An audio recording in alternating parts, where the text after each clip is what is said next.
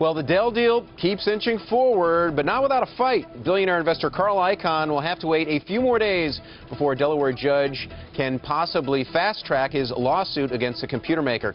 Now, as Icahn obviously trying to stop Michael Dell from buying his own company, that's what's happening next. The shareholder vote is scheduled for September 12th. And speaking of buyouts, Neiman Marcus may ditch its IPO after CVC Capital Partners and KKR have expressed interest in buying the luxury department store. The price? $8 billion. Last week, Neiman Marcus chose Credit Suisse to underwrite the potential IPO. And to top off today's buyouts and mergers, Pinnacle, the maker of Hungry Man Dinners, has agreed to buy Unilever's Wishbone unit for $480 million as Unilever tries to unload its food business in order to focus on a more healthy-oriented menu as well as beauty products. Wishbone brands tout annual sales, by the way, of about $190 million.